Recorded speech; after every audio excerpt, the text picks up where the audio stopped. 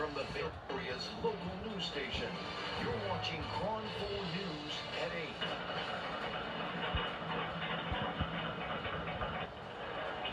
8. Now at 8, the biggest quake to hit the Bay Area in nearly a decade. What we're learning tonight after a 5.1 hits the South Bay.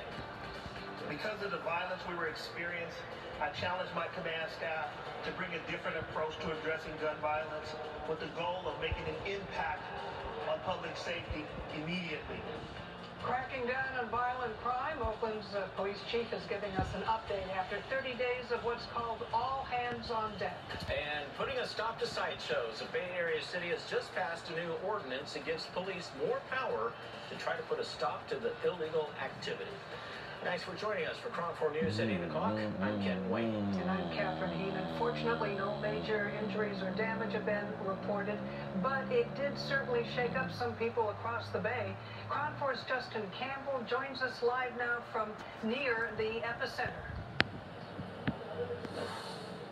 Ken and Catherine, this is exactly where earlier, all is calm now, but it wasn't that way earlier. This is exactly where a magnitude 5.1 earthquake hit just before noon. We spoke to people here in this neighborhood and businesses that felt the jolt.